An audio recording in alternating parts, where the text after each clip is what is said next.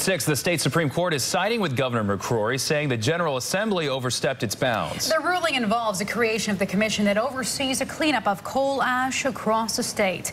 WNCN investigates Jonathan Rodriguez is live in the studio with more on what this means. Sean Sharon, it's not often the Supreme Court rules that the General Assembly violated constitutional protections, but in this case, they did it. It involves the timeless separation of powers.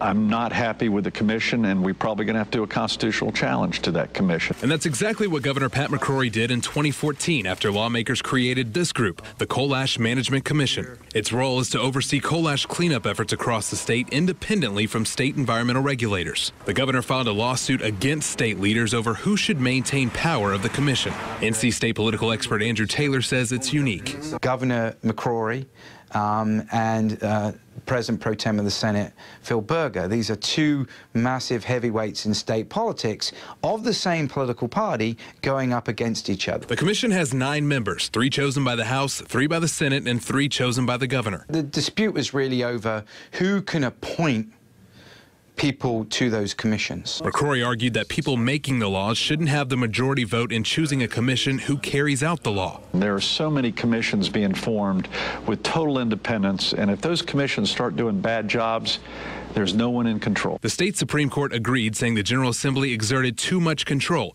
and prevented the governor from doing his constitutional duty. He has a constitutional duty to make sure the laws are faithfully executed. A majority of those commissioners should be appointed by the governor rather than the General Assembly.